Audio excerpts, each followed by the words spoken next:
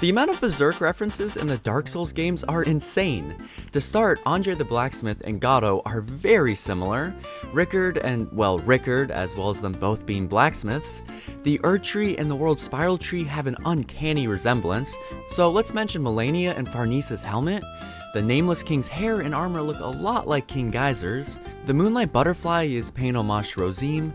Pinwheel shares a similar face and design to the deific image, and why not have the cover arts be the same for the DLC and volume 28 of Berserk? The Capra Demon and the Great Goat, I mean, come on. The Count's Mouth Centipede and True Monk's second phase are really gross. The Painter and Gale feel reminiscent of this scene. The Great Swords look and feel very similar to Guts's. And I mean, come on, Sullivan's Beast and the Beast of Darkness are definitely the same thing. Subscribe for another one.